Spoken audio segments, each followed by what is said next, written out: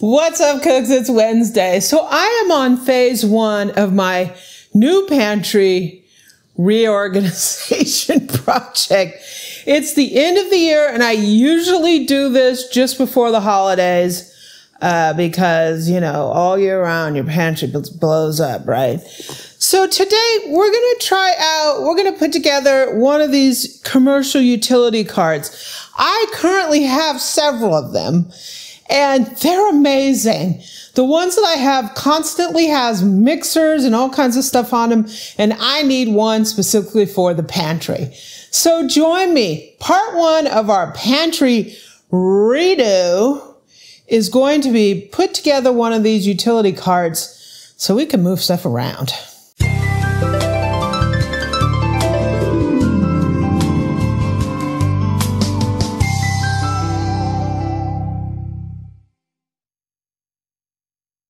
Okay, so I am a big fan of Seville classics. I have the racks, the stainless steel wire racks, all in the pan room, all in pan room 2. That's what I use as my base shelving, also for the pantry.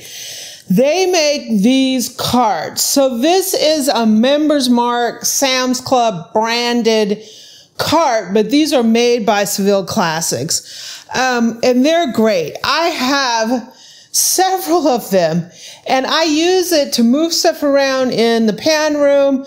One of the problems is I always have like mixers on it, so I don't have a cart that's clear and available for use in the pantry. That's what this is going to be for. So let me show you one of those carts. So here is the current state of one of these carts. This is what happens. You get these carts and you ended up using them as storage. And so they always have mixers. Right now I have my Raspberry Ice KitchenAid on here. I have the Kenwood Cooking Chef. I have the Bosch Universal Plus, the base to it. I have the Bear on here, parts to my Universal Plus, and I have some parchment paper. And I also have one of my favorite set of melamine bowls from Williams-Sonoma. So this is what happens, guys. This is what happens. So we are going to designate this new cart as the pantry cart. It's going to be for transportation only, moving ingredients in and out of the pantry, going to get equipment. It's going to be my kitchen and pantry cart. That means at the end of using it, you must clean it off. It should have nothing on it by the end of the day.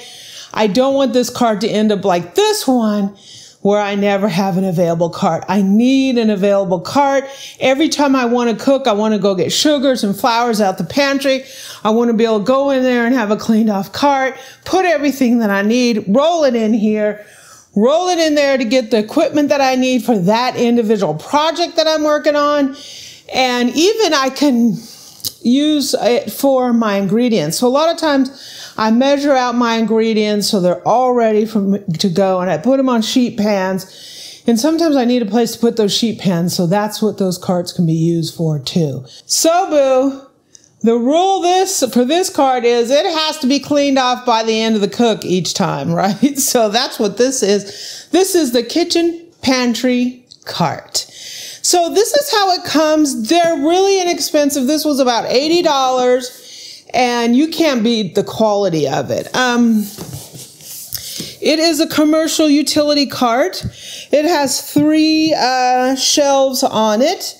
It holds 500 pounds weight capacity, right? These are amazing. So I think we need to get this out so we can try to put it together. Let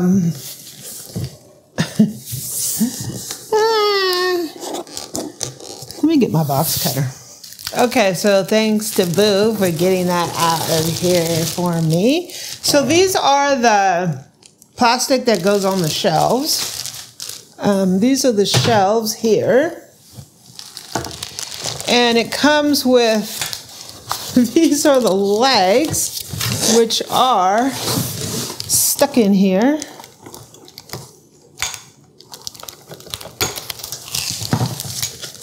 These are our legs. This is the handle. These are the wheels.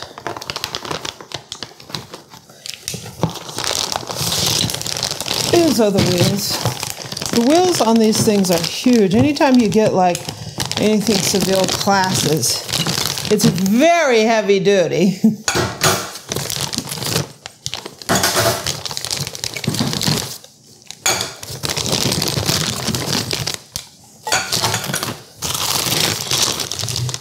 These are the parts we're going to use for the shelves on the poles. I'm not sure what these are. I've used... Those are the bumpers. The bumpers? You don't bump in the wall. Those will bump, not your racks. Okay. So, let's get this over here so we can put it together. Okay, so we're going to take a leg. And you can tell which one is the top because there's a little plug on this one, but there's not on this one. So we're going to put the bumper on here. My one downstairs doesn't have a bumper.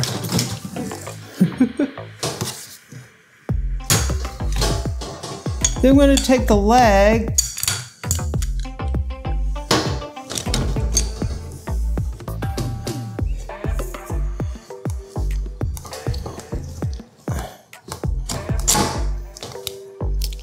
Yay! And then for each one of these, I'm going to put the first shelf here because that's where I have my other one. So you have these little things here and they just go one. Okay. That's what it is. One leg is done. Yeah. So we have our pole, we have a bumper, we got a bumper,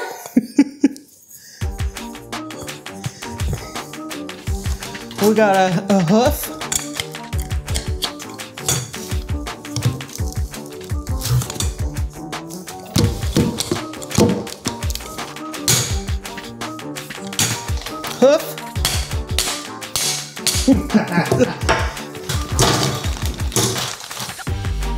and we got a little thing here.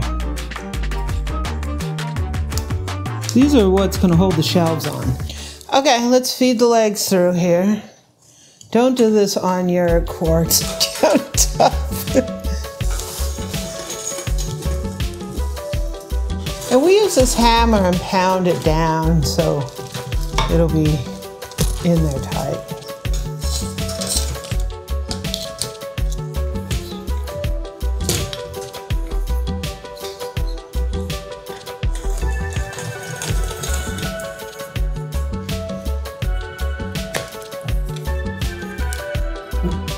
So our next step is to just hit these a little bit with a mallet to secure them so they don't come out. You definitely want to do this because I've noticed with the shelving, not quite as secure unless you use the mallet. Okay. Don't use a hammer. Okay, so the next one is going to go up 2 doubles and 4 singles. 4 doubles and 2 singles. I think, if that's... 1, 2, 3, 4. This is 4 doubles. No, there's not 2 doubles? There's 1, 2. That's the second double right there. You want 2 doubles and 4 singles. 1, 2, 3, 4. Yeah. So it's just before the third double. It's good to count these things because you won't get a level shelf. And we're just spacing it based on the other card. Hopefully it'll be right.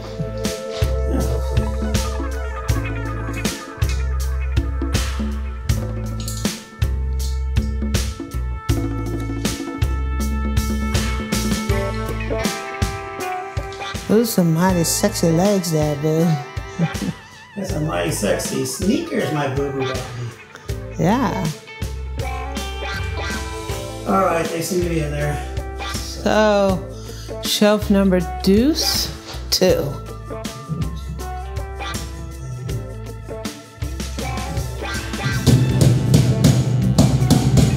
So, the next one you put the handle on.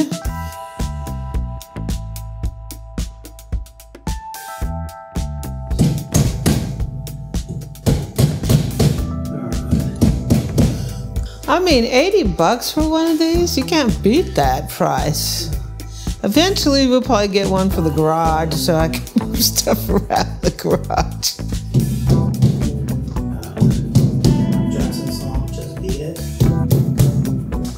Okay, so these little things go on here, so... They're like shelf liners. They're made out of thick plastic. Yeah. And they're wonderful. And if you got to order them from Seville, ha-ha! Expensive. So don't lose them. Yeah. Wow. So here you go. Pay attention. These have a little more of a wider slash, where these ones have a shorter slash, and that apparently makes it fit better. Bottom should just go like that, and the bottom one. Yeah. And there you go, boo-boo. And the pantry cart is complete. Now we just need a little sign that says pantry cart use only. Right, boo-boo? Yeah. So there is the kitchen pantry cart. It's ready to go. So what are the house rules on these, Boo? Empty by the end of the day. Yep. Yay. So what's up? It's Wednesday. Part 1 to the pantry organization redo is complete.